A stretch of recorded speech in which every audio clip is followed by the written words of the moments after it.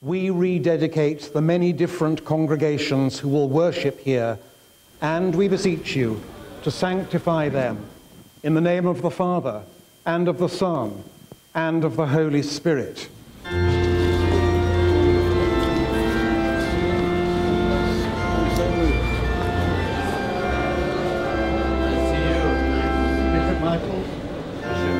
My dear friends, in the United Arab Emirates, our resident population is a mixture of nationalities, ethnicities, religions, languages, and culture. Christians must never forget that Christ is a union of particulars.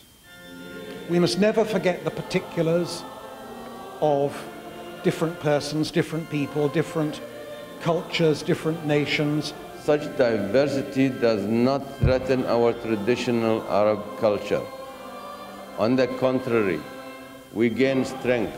We have, in fact, erected a huge Arab tent that shelters and welcomes the extraordinarily diverse population of men and women. So, what is St. Andrew's, now lovingly reordered and rededicated? What is St. Andrew's doing in this place? It is doing what every church must, uniting particulars, celebrating divine love, and bringing in the fullness of the reign and the kingdom of God. How?